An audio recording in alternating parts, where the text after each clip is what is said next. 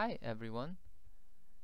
In this panoramic radiograph, I'm going to share with you something that you're going to see on a regular basis, and it is very important to recognize its feature so that you have a better chance of detecting this entity next time you see it. So besides the horizontally impacted number 32, take a moment to look at this and think in your head, which area would you like to take a PA of?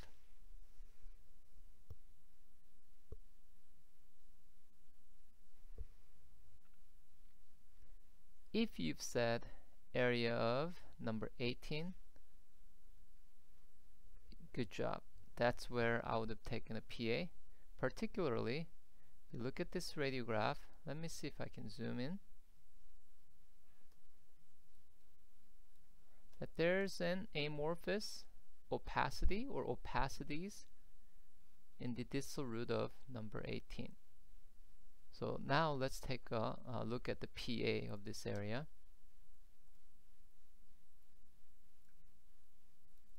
So this is what we see. When you're evaluating a suspicious area, one of the things that you need to get into the habit of doing is paying close attention to the PDL space. Follow through the mesial root as well as the distal root as best as you can, and based on what I'm showing you, how would you assess the PDL space of the distal root? Would you say it looks abnormal? Would you say it's widened or disrupted? Do you see a periapical radiolucency, or does it look normal?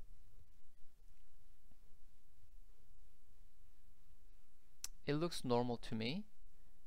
And you look at the crown and you don't see any evidence of any major coronal restoration. So you don't have a lot of reason to suspect that there's a apical inflammatory process going on here. Now we see that this opacity appears to blend into the lamina dura of this apical third of the root, and there's no perceivable radiolucency along its border. This opacity appears to not have any major effect on the surrounding structures. The trabecular bone, granted it's sparse in the area, they look normal, and also the patient is asymptomatic. There's no evidence of periapical radiolucency, nor evidence of resorption or major displacement.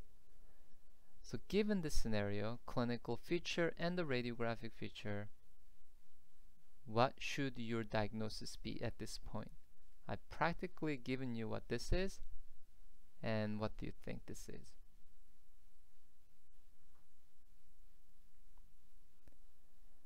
This is an area of osteosclerosis. It's also known as idiopathic osteosclerosis. Once you recognize the pattern, the radiographic pattern of osteosclerosis, you're going to see various size of osteosclerosis, perhaps almost every other patient on panoramic radiograph. So that's how prevalent this is. It's not abnormality really per se. So I know a pathologist, or radiologist, who wouldn't even call this a lesion, but rather he likes to refer this as a radiopaque entity. So that's the main takeaway point from this video. Also, it's kind of cool to see that the osseous bony remodeling and mild bone loss and remnants of extraction socket or the lamina dura, and how the trabecular bone, the normal bone pattern, is gradually being re-established at this extraction socket. So that's kind of cool. Well, anyway, that's it for this video, and I'll see you in the next video. Bye.